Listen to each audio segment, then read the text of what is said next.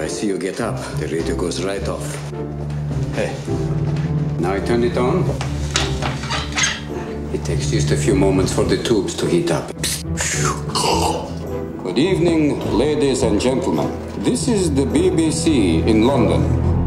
In a world where owning a radio was strictly forbidden, one man found a way to bring good news to his people. He made it up.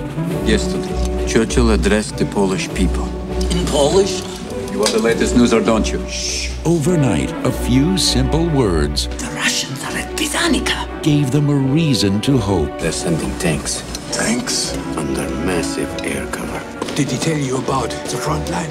Has he heard anything about the stock market? And an ordinary man Jacob may not be the Messiah, but he could be a prophet. became a leader. My name is Jakob Hayem.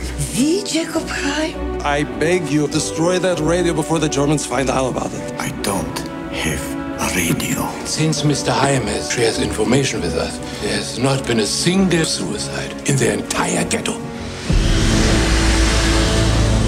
You gotta hang on in there. The Russians are 400 kilometers away. I think he tells these stories just to get attention. At least he's tried to give these people some hope. When I started to make up those things, I almost believed them. We'll never see the Russians, huh? So what are those then? It's a wonderful medicine you have. I admire what you're doing. I really do.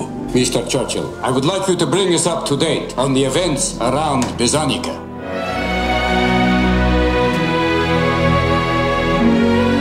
The Russians aren't coming, are they? Did I lie to you about something like that?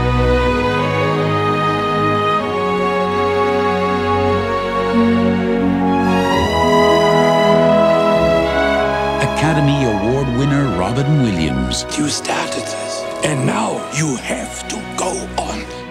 Jacob the Liar. Let's only hope that your lies were true.